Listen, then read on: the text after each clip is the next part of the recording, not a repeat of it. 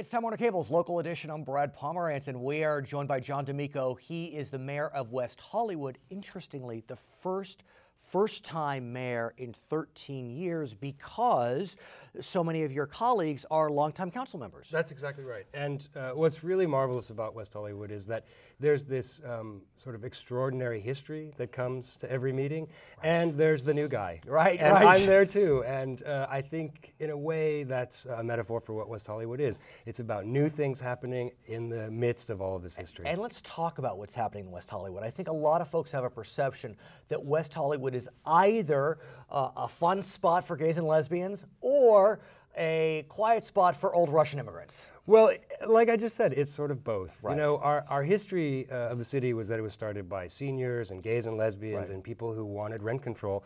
And P.S., mostly people who wanted rent control. Right, of course. And rent control is long established and going nowhere anytime soon, we hope. And sadly, many of the seniors have passed away. So what we're left with is a city that is continually filling up with more and more young people and has an aging gay and lesbian population that's now mostly like me in their 50s and 60s and some in their 40s.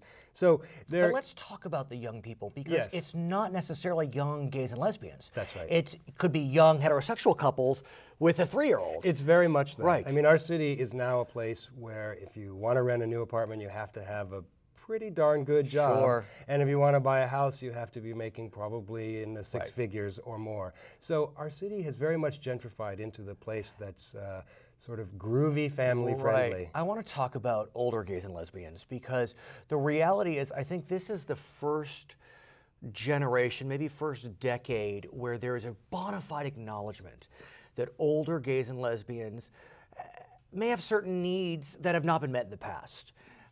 We're starting to meet those needs, but it's still a work in progress.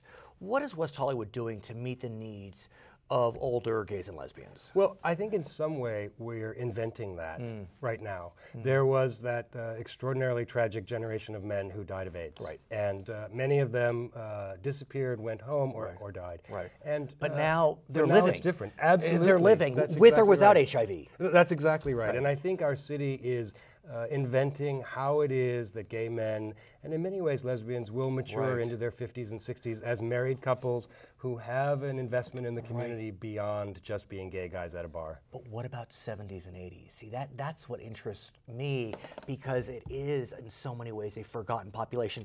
Likely don't have children. I mean, this generation may 40s, 50s, but 70s and 80s, these people were not having children. Right. Well, and so not a lot of relatives around.